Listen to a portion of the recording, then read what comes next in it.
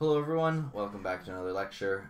This is lesson 5. We're talking this time about general form. This is the last lesson in this unit, so you made it this far. Congratulations. There's only one unit left to go after this, and then you are done. So, the general form of an equation. It is in the form of ax plus by plus c equals 0. Essentially, what we're going to try to do is every time we're going to make these whole numbers and we're going to move everything to the left side of the equal sign so that it equals 0. Some rules. This has always got to be positive, so it's always got to be a whole number. And then all of these, a, b, and c, have to be integers. So like there's no decimals. They could be positive or negative. But it's not allowed to be like 1.25. It's got to be 1, 2, -3, -5, things like that. So what we're going to do in the first bit is we are going to focus on how we take an equation in the different forms that we've talked about, slope, intercept, and slope point, and turning them into this general form. This general form has some benefits. It is very easy to take a general form equation and draw the line from it with 2 simple steps. But here we go. So examples are given. We're going to first thing multiply everything to by certain numbers to eliminate any fractions. So we'll do that in the second one. I'm not sure what I'm pointing at here. But we'll do that in the second question, and then we're going to move everything to the left hand side. So let's do this. Y is equal to minus 5x plus 4. That's our first question. I see no fractions, so I'm just going to start pushing everything over to this side. If I'm going to add 5x and subtract 4 to be left with 0 over here, I need to do the same over here. I would have 5x plus y minus 4 is equal to 0. And this is our final answer for that question. This is the general form. You can see that we have their a value is positive, and then each of these, 5, 1 in front of the y, and the -4 are all integers. There's no decimals, there's no fractions, nothing like that, so we like it. 0 on this side. This is general form. So it can be fairly easy sometimes. It can also be a little bit more complicated when we start to have some fractions involved. So let's do that next one. Our next problem, y is equal to -2/3 x plus 4. So we're going to multiply the entire equation by 3 to get rid of the 3 on the bottom. So if I do that, I would have 3y is equal to, so -2/3 times 3 then gets rid of the 3 on the bottom, so we'd have -2x, and then 4 times 3 is plus 12. And then now I can move everything over to the left hand side of the equation by adding 2x and subtracting 12. So adding 2x plus 3y subtracting 12 is all equal to 0. My a value is positive and all of them are integers. There's no fractions or decimals. That is the general form. So we did it. Good for us. Okay, we have a couple more. We have one where we have slope point form, which is a little bit different. So on the left, we have slope point form. We have y minus 1 is equal to 3/5 x plus 2. And why this is a little bit more tricky is because we need to multiply this fraction through these brackets first before we can start getting rid of the fractions. And it makes it slightly more complicated. So let's do that. We have 3 times x, which is 3x, and then 3/5 times 2 would be 6/5. So we've got y minus 1 is equal to 3/5 x plus 6/5. we're going to multiply everything by 5 to get rid of the 5's on the bottom here. We would have 5y minus 5 is equal to 3x plus 6. Now I can move everything over to the left-hand side. We're going to subtract 3x and subtract 6. So I will have negative 3x plus 5y, and then we have minus 5 minus 6, that's minus 11 equals 0. Now we're almost done, but this is not a positive number. They are all integers, but a must be positive. A must be positive. That means positive. Positive. So what I need to do then is flip the sign of everything here. That would leave me with 3x minus 5y plus 11 is equal to 0. And that is our general form. It is very important that our a is a positive number. This would be something like 2.5 out of 3, when this would get you their last half a mark. Let's see. We have one more problem to do. I'm going to do it in red. Does it feel like it? We have y equals negative 5/3 x plus a half. So in this case, we have two fractions, and multiplying by 3 or multiplying by 2 will not get rid of all the fractions that we need. We actually need to multiply by its lowest common multiple. It's really easy to see the lowest common multiple between 2 and 3 is 6. If you get a larger number in fractions, you may need to use your factor trees from Unit 3.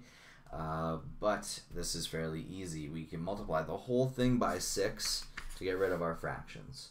We would have 6y minus 5. So 5 times 6 is 30, divided by 3 is 10. So because it's twice as much as 3, we're doubling it. So this is minus 10x. And then 6 times 1 is 6, divided by 2 is 3. Because this is 3 times larger, we're tripling it. So this is plus 3. Where is my equal sign? It's over here. So 6y is equal to minus 10x plus 3. And I'm going to shift everything over to the left-hand side. 10x plus 6y minus 3 is equal to 0. You flip the signs as you move them across. And that is what we would have in general form. I believe there is a try it on your own next for the two of those. So I want you to go ahead and give those a try and unpause when you're done. See if you got them right.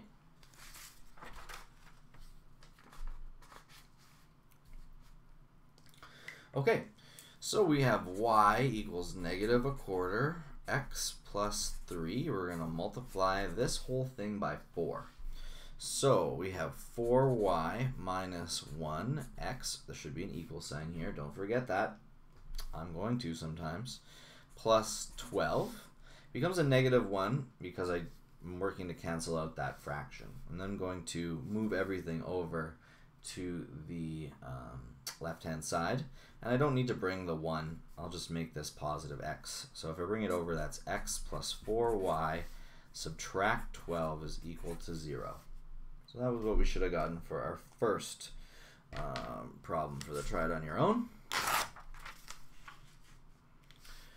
The second one, y plus 2 is equal to 3/2 x minus 4. If we multiply everything by 2, I can get rid of that fraction there. So if I multiply this by 2 and this by 2, I can get rid of the fractions. I would have 2y plus 4 is equal to 3x minus 4. I can get rid of those brackets then. 2y plus 4 is equal to 3x minus 12.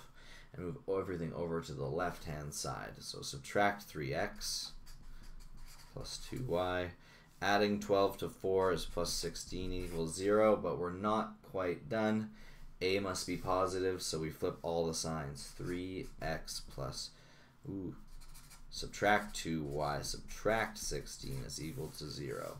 There's a couple of different ways you could have done that. Multiplying the fraction through, multiplying then the whole thing by 2, you should get the same answer. 3x minus 2y minus 16 equals 0. What we'll do now is we're going to move to plotting a graph from an equation. So what we're going to do is determine the two intercepts and then plot those intercepts. It is very, very straightforward when we get into it. We have 3x plus 2y minus 18 is equal to 0. Now when we think about intercepts, the y-intercept is whenever x is 0. So if x is equal to 0, what does y equal? We can find out. If we plug x into the 0 into here, we're left with an equation in one variable, and we can solve for y. So 3 times 0 plus 2y minus 18 is equal to 0. This is just 0, so I'm going to move this over to this other side. I'm left with 2y is equal to 18. Divide both sides by 2. Y is equal to 9. So when x is 0, y is equal to 9. We'll keep that in mind. We can do the same thing with the x-intercept. When the when the line crosses the x-axis, y is always 0 because the x-axis is in the y value 0. So we could have 3x plus 2 times 0 minus 18 is equal to 0. This is just 0, and we can move the 18 over. 3x equals 18. Divide both sides by 3. X is equal to 6. So when y is equal to 0, x is equal to 6. And now I've actually got two different points that I can easily plot on my line. So I did step 1, this is step 2, and drawing the points on the graph is going to be step 3. So we have our graph. It goes up to 9, so I'm going to go up to 10. 2, 3, 4, 5, 6, 7, 8, 9, 10. 2, 3, 4, 5, 6, 7, 8, 9, 10. Whoops. 1, 2, 3, 4, 5, 6, 7, 8, 9, 10. 1, 2, 3, 4, 5, 6, 7, 8, 9, 10. I don't think I did that over well, but we will get the general picture. We are looking to plot the 2 points. The red point was x equals 0, so this way is 0, and y is 9. That should be right up there. Our blue point was when the y is 0, so that's right there in the middle on the line, and x was 6. 1, 2, 3, 4, 5, 6 should be right there. We can then connect those dots to form the line. That is the end of step 3. That is a perfectly straight line. We plot the 2 points and connect them to find the line that passes through the 2 intercepts. So whenever we're doing a general form to a graph, we're looking at the intercepts, and we are making x 0, making y 0, and finding out what the points are when we do that. Let's go. Oh, you have a try it on your own next, so that's excellent. On your own, find out the intercepts of that line, plot them on the graph, and then come back to see if you got it. Okay, so we have x plus 3y plus 9 is equal to 0. When x is equal to 0, y is equal to, so that's 3y is equal to negative 9. I've moved the 9 over, and I've gotten rid of the x because it's already 0. Divide both sides by 3. Y is equal to negative 3 when x is 0. When y is 0, y is equal to 0. We would have x equals minus 9, right? I moved the 9 over to minus 9. This is 0, and we just have x. So x is equal to minus 9. We can then plot both of those points on a graph. I'm going to make it a little bit smaller here. Each line is going to represent 3.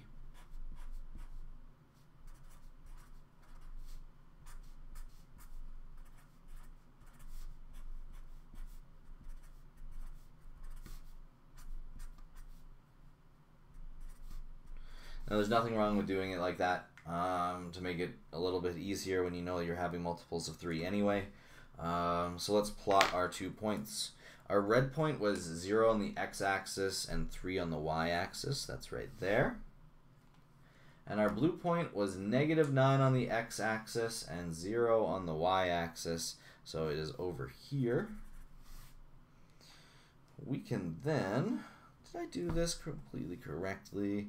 I put 3 when it should have put -3. So this should actually be at 0 minus 3. Don't be afraid to admit when you make a mistake, because it definitely happens.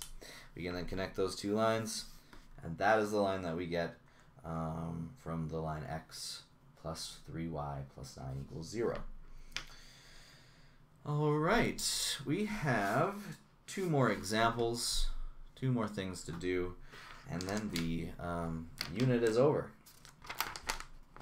Lucky you guys. Well, not really, because it's a test. So, determine the slope of a line given the equation in general form. What we're going to do, the first and only step, is to write the equation in slope-intercept form to determine what m would be. So what we then need to do is, if everything's on the left-hand side, we need to move everything over except the y portion of it, right? It's y equals mx plus b. So what we need to do is isolate for y and with it on the left. So let's start. We have 3x minus 2y minus 16 is equal to 0. Let's move everything but the y stuff over to the right. We would have minus 2y equal to minus 3x plus 16. I can then get y by itself by dividing everything by minus 2. And I'm left with y is equal to 3/2 x minus 8. And then I can pick the slope out of my y equals mx plus b equation. So the slope is equal to 3/2. Okay, we can take everything, move it over to the right hand side except for the y, isolate for y, find out what our slope and then what our other portions of the equation actually are as well. Let's do the next problem. We have 5x minus 2y plus 12 is equal to 0. Move everything over. Minus 2y is equal to minus 5x minus 12. Divide everything by minus 2. Just a note, dividing things singularly by minus 2 or the whole thing by minus 2 doesn't change. This needs to apply to both of these no matter how you write it. So what would be left with over here is y is equal to minus, just 5/2 x plus 6. So that means that our slope equals 5/2. Okay, rearrange into that form to find out what it is. Let's do the last example. So we are going to determine the equation from a graph of generated data. So Tyler has $72 to spend on Christmas gifts. He decides to buy socks for $3 or chocolates for $12, and that's all he's going to buy for all his friends and family, some combination of that. What we want to do is we want to find out, like, what are the different combinations that he could buy. Does he need to buy like 10 chocolates and 12 socks, or what are the possible options if he's going to spend exactly $72? So we know that the equation for this line is 3 times the number of socks he buys plus 12 times the number of chocolates he buys, and we want it to equal 72. I can find the intercepts of this line. This is almost in general form with a little modification. This is already on the right hand side. So if I plug 0 in for socks, I could find out how many chocolates he could buy. So let's do that. You can do this in your table as well. So we had our table over here. For socks, we're going to start with 0. We're going to find out how many chocolates that would be. So that would be 12c is equal to 72. The number of chocolates would then equal 6. So you could buy 6 boxes of chocolates if you didn't buy any pairs of socks. What about the other way around? What if he bought 0 boxes of chocolates and only bought socks? We would have 3s is equal to 72, and s, the number of socks, would be equal to 24. He could buy 24 pairs of socks. That's a lot of friends and family that he could buy gifts for, but it's just socks. Not that there's anything wrong with socks, but you get the idea. Another point on the line could be found, but we would need to find a number that works for both of them. So there might be some trial and error involved. One number that I know for sure works is if we buy 4 chocolates. Okay, if we bought 4 chocolates, that would be 3s plus 12 times 4 is equal to 72. 3s is equal to 48. Sorry, 3s plus 48 is equal to 72. Subtract 48 from both sides. 3s is equal to 24. S would be equal to 8. So he could buy 8 pairs of socks if he bought 4 boxes of chocolates. Maybe you give out a box of chocolates and 2 pairs of socks. You got like 4 family members. That could work. Let's plot the line and see what other combinations might work for him. So I'm going to do a new one because I may need to refer back to this. Okay. Draw our graph. Now, let's see. Gotta go up to 24 with the socks, but only up to 6 with the chocolate. So it's going to be a little bit of a interestingly skewed graph. 1, 2, 3, 4, 5, 6. 4, 5, 6. I'm going to make each line, I think make each line 4. So 4, 8, 12, 16, 20, 24, 28. Okay, so that's 4, this is 12, this is 20, this is 28, and then this would be, let's just mark this as 3 and 6 because we're going up by ones. I get the feeling that we're not going to have any negatives since you can't buy negative socks or chocolate, so I probably actually shouldn't have drawn this or this to start because you can't have negative socks and negative chocolates. It doesn't make any sense. Let's then plot our lines when, so this was socks down here. This was chocolates. When chocolates was 0, socks was 24. When socks were 0, chocolates were 6. And when chocolates were 4, our socks were 8, right about there. So we can draw a line through those points. Make that bigger. There we go. Now it's on the line. That shows the different combinations. It looks like you could probably buy like 12 and socks and 3 boxes of chocolates. Any point on the line is any combination. Now, I might have done something a little bit wrong here. I drew a continuous line when this data is actually discrete. So it really should just be points on the line because it's discrete, it is not continuous. I hope you'll forgive me in this instance. What we're going to do now is we're going to write the equation of the line in slope point form or slope intercept form. I'm going to go to slope intercept form, it looks like here. So I've got 12c plus 3s equals 72, and c is my y value. So I'm going to be isolating c. So 12c is equal to negative 3s plus 72. Divide everything by 12.